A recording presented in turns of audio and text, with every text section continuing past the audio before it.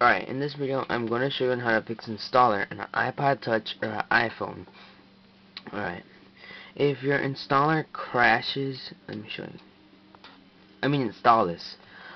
Mine doesn't crash, but a lot of people have been telling me, thanks for the video that I made, how to fix installers and all that stuff, but they say his crashes, so let me check in my videos who said it. Alright, thanks to Jode Leb 22,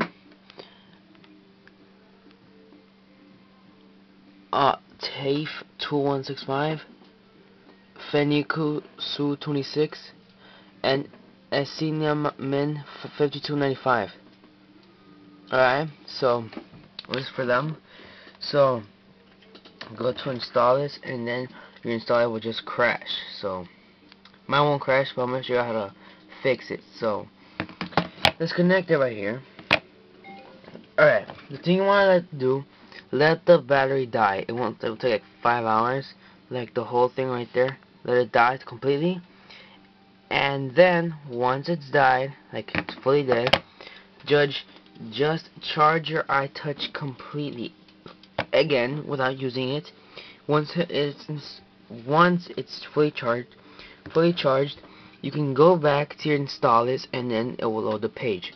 This happened the same thing to me, and I did this method, and it actually worked. So that's how you do it. Please rate and subscribe for more videos on iTouch and iPhone hacks. Thanks.